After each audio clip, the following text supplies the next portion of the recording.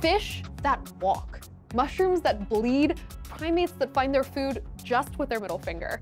I mean, these are real things, people. We share our planet with millions of incredible life forms. And discovering who they are, where they are, and what makes them tick is key if we want to unlock the secrets of medicine, engineering, design, economics, sustainability, and stewardship that will define the future of our species, reveal clues about our evolutionary past, and just cultivate our sense of wonder at life's sheer potential. But we need to act fast. So today we are living a biodiversity crisis in which species are going extinct before we even realize their existence or their potential value. So how close are we to discovering all life on Earth? In this episode, we'll meet some amazing biodiversity researchers working internationally to accelerate species discovery, develop digital conservation tools, and maintain one of the world's largest biological collections through a process called cryopreservation that is literally ultra cool. But this network of researchers has a Herculean effort in front of them. Strangely enough, we know only maybe 10% of the biodiversity that we have on our planet. That means there's something like 90% of life on Earth left to discover. So let's start at the beginning. Describing a new species typically requires collecting a physical specimen of some kind, which can often mean traveling to hard-to-reach locations. They call them these rapid inventories. Sometimes they don't have road access, so they'll fly in by plane and just parachute in with a team of ecologists that identify the plants, the birds, the amphibians, and the butterflies. If a species is bigger, it's easier to find than a small specimen. If the species has a really colorful pattern, it's easy to see than a species that has a kind of a camouflage. Once it's retrieved, the sample will be sent to a scientific collection, where it may have to wait to be discovered all over again. After you collect the specimen into nature, it might take like 21 years for that specimen to be discovered in a scientific collection and someone like process it and describe it as a formal new species. This is because the expertise required to do this is pretty rare. A taxonomic expert needs to study the species' shape, structure, and genetic makeup, and then compare it with any close known relatives before giving it a name. We don't have enough taxonomists. We need to have like an army of taxonomists to describe all species that exist in the world. But dubbing a species official is just the beginning. To create a record of it that other scientists can study, let alone use for any conservation work, we need to capture and preserve all the information we can about an organism. That's where collections like the Smithsonian Institution's biorepositories come in. So we went to visit the National Zoo in downtown Washington, D.C. to see what happens next. A biorepository is a specialized facility that really contains a lot of biological materials, but that needs to be really preserved in stable state.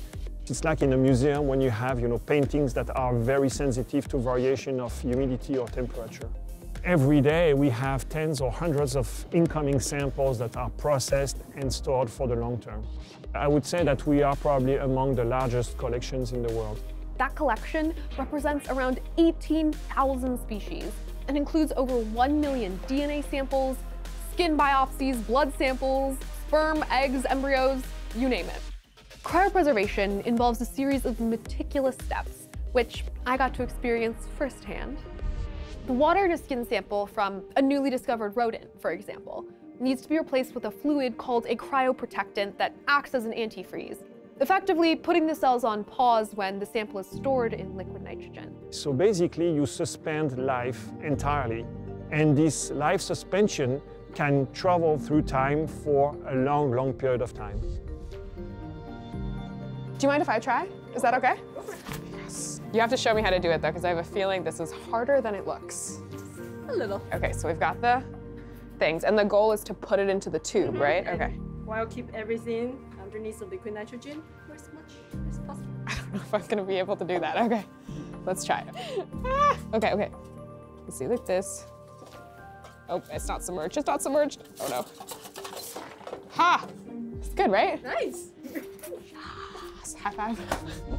We preserve also all the packaging of the DNA, but we also preserve the cells that are containing the DNA, and beyond the cells also the whole tissue, and we want to make sure that everything is still viable when we are thawing the samples. Viable means that the tissue has to be able to recover and to resume normal activities, biochemical, biophysical activities. And when we are talking about gonadal tissues like ovaries or testes, we need to make sure that they are still producing germinal cells. You heard that right. These samples can be used not only for future scientific study, but even artificial insemination to help recover an endangered population. And while the zoo itself specializes in vertebrates and carnivores, through something called the Pan-Smithsonian Cryo Initiative, Pierre and his team work with scientists at other zoos, museums, and research centers to preserve invertebrates, plants, and soil samples, adding microbes and fungi to a more and more complete library of life. So there are specific parts of the planet that we better explore. And there are specific parts of the tree of life, like specific animal groups that we haven't scientifically explored in the same way.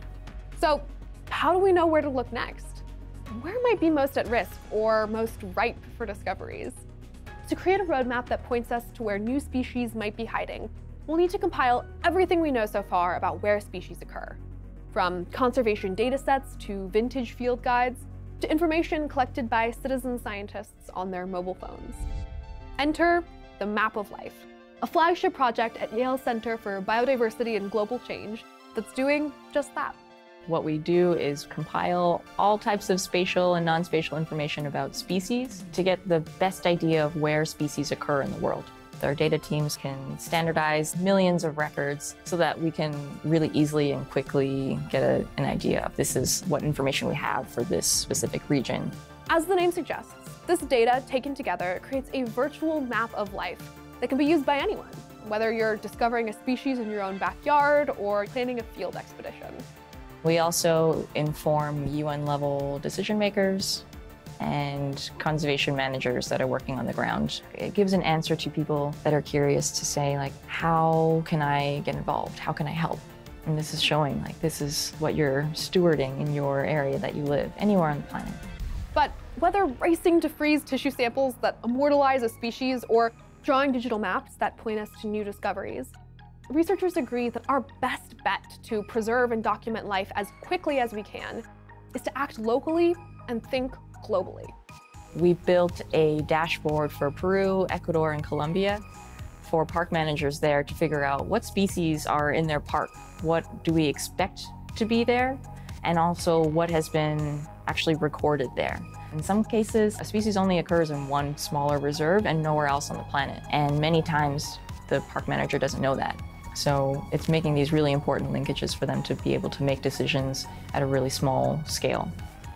We've been working extensively with Thailand, with Vietnam. We've been working with countries like Kuwait in the Middle East to build capacity in other countries and to help countries to build their own national gene bank to make sure that they preserve their own biodiversity. The regions with the most rewarding potential to have new discoveries are the tropical forests. They harbor most of the undescribed species on Earth: amphibians, reptiles, birds, and mammals. So, if all we need to do is preserve our tropical forests, recruit an army of taxonomists to explore their living treasures, clean out the shelves of our scientific collections to see what might be hiding in plain sight, and pour more resources into preserving and processing millions of samples and digital records to build a library of life and a roadmap that points us to new discoveries. How close are we to discovering all life on Earth? In birds, in mammals, we have a better knowledge. In amphibians and reptiles, that knowledge is not that good, but it's something at least. But for invertebrates and marine organisms, that knowledge is really sparse. At the current rate of discoveries, it might well take like 50 years to describe all vertebrates. So the other groups, like invertebrates or marine organisms, I would say that it will take perhaps another 100 years or more. When you think that there are millions of species on the planet, and when I tell you that we only have 18,000 in the biorepositories at the Smithsonian, you can see that it's a very small proportion. when you think, I mean, everything grows exponentially because 100 years ago, we had no idea of what cryobiology was. 10 years ago, we knew that we could sequence DNA, but it was very, very long process. And now it can be done, you know, in an hour for a single genome. It's a transgenerational, multi-generational effort, and I think it's pretty encouraging to know that there are good chances for those efforts to be, you know, carried on and probably improved and go way faster than what we can do right now. When you're working in biodiversity conservation, it's easy to lose hope because you're just seeing we're in a mass extinction crisis. We're in this age where technology can really change the landscape of how we operate in positive ways. So I have a lot of hope that it's not too late and like now is as good a time as any to do something about it. For a complete guide to all things science, subscribe to Seeker and let us know in the comments below what we should investigate next. This was actually a really special episode for me because it was my first time getting to travel with Seeker, go in a lab and investigate what the scientists were doing in real time. So if you liked that, please leave it in the comments below. Thumbs up, share this video, and thanks so much for watching. Bye.